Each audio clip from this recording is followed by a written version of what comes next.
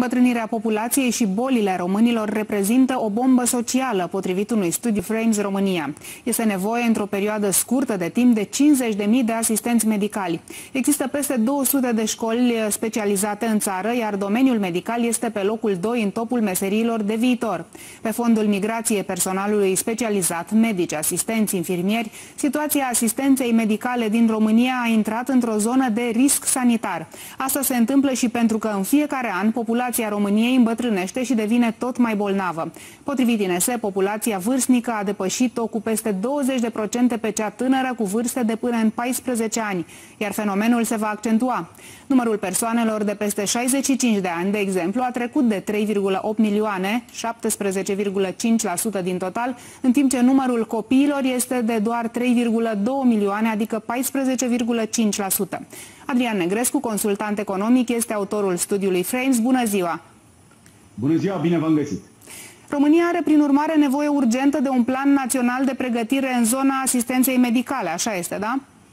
Da, asta mai cu seamă că, să nu uităm, în următorii 50 ani vor ieși la pensie aproape 1,8 milioane de români. Deci, practic, vor dispărea din câmpul muncii și vor ajunge la pensie. Și știți ce se întâmplă cu România atunci când ajung la pensie? Încep să apară problemele de sănătate pentru că nu mai sunt activi și asta înseamnă că va crea presiune pe sistemul de sănătate public, care și așa abia supraviețuiește. Să nu uităm că noi în România, în sectorul medical, am construit un singur spital de stat în ultimii 30 de ani, spitalul de la Mioveni. Așa că e nevoie de asistență medicală și e nevoie de alocarea unor fonduri extrem de importante pentru această zonă. De ce? Pentru că e o bombă socială, ceea ce ne așteaptă în următorii 10 ani.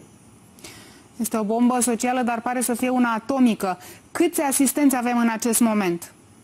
Noi suntem undeva la nivel de 137.000 de asistenți, puțin mai mulți față de acum 2 ani de zile, dar într-adevăr, raportat la numărul de locuitori și la îmbătrânirea și bolile românilor, sunt foarte puțini. Mai avem nevoie de 50.000, un calcul foarte simplu făcut în funcție de nivelul de populație și gradul de îmbătrânire. 50.000 de asistenți pe care trebuie să-i pregătim în școlile postliceale sanitare, dar chiar de pe băncile liceelor de profil. De ce? Pentru că altfel s-ar putea să nu avem cu cine să ne îngrijim părinții, bunicii, chiar și pe noi, până la urmă, atunci când avem o problemă socială. Da, avem un sistem privat care a crescut semnificativ, a ajuns la o cifră de afaceri de 17 miliarde de lei, dublă față de acum 5 ani de zile, dar nu reușește să suplinească nevoia de personal. De ce? Pentru că, din păcate, continuăm să exportăm asistenți medicali și medici la nivel internațional. Suntem principalul furnizor de personal pentru Europa în general, pentru clinicile europene și nu avem grijă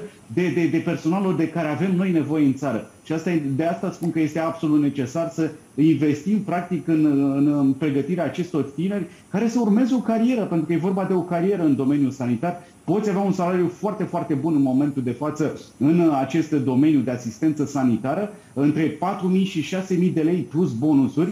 Și asta înseamnă că familia trebuie să înțeleagă că, ducându-și copiii spre aceste școli postliceale sanitare, către liceele de profil, le pot crea o perspectivă a acestor copii în așa fel încât pe viitor să aibă o meserie bine plătită și din care să câștige pe un termen foarte lung. Avem, dacă înțeleg bine, 50.000 sunt undeva la o treime din ce avem acum ca asistenți care funcționează în sistem și, deși au fost foarte mulți angajați în ultimii 2 ani, știm bine discuțiile referitoare la faptul că au fost ori pregătiți pe repede înainte, ori pregătiți aproape deloc cei care au fost angajați din această urgență a pandemiei. Ca să avem oameni care și știu ce fac, de unde putem lua acest număr de asistenți? În cât timp am putea să acoperim această lipsă de 50.000 de persoane?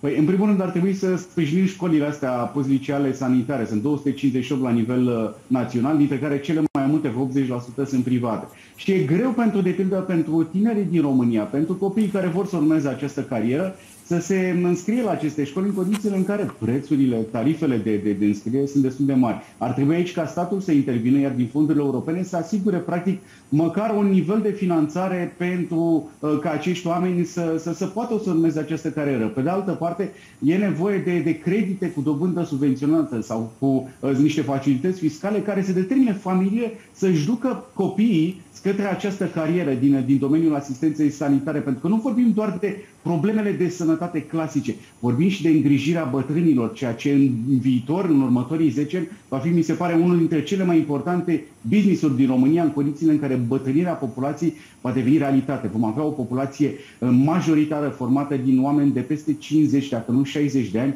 iar tinerii, copiii vor fi, din păcate, din ce în ce mai puțini. Vorbim de politici sociale, de sprijinirea natalității, de sprijinirea celor aflați la vârsta senectății, dar, într-adevăr, pentru a putea face acest lucru, avem nevoie de personal medical și cred că acesta este principalul semnal de alarmă pe care l-am încercat să-l tragem cu acest studiu.